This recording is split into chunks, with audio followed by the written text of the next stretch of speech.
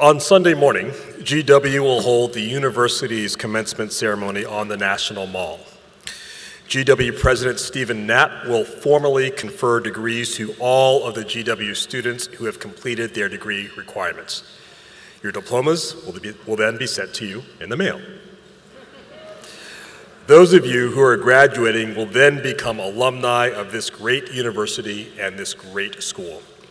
With 22,000 alumni of the Elliott School and more than 250,000 alumni of the university worldwide.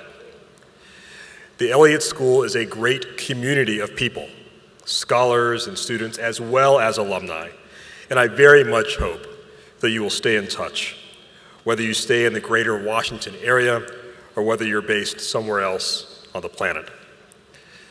Our commitment to you does not end on Sunday. Let us know if we can help you with career advice or letters of recommendation. And at the same time, you can help us to keep the Elliott School community strong by helping us identify the next generation of Elliott School students. If you come across someone with a good head and a good heart, someone who would be a good addition to our community, and somebody who wants to make a difference in the world, please point her or him in our direction. We'd be very pleased and very proud if the next generation of Elliott School students is just like you.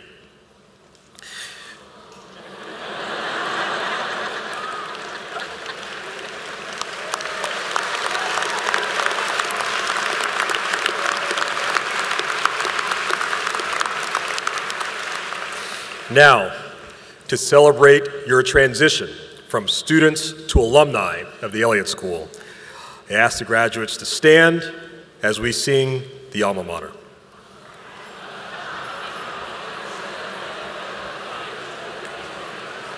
Let me clarify, as the Alma Mater is sung. You don't sing it.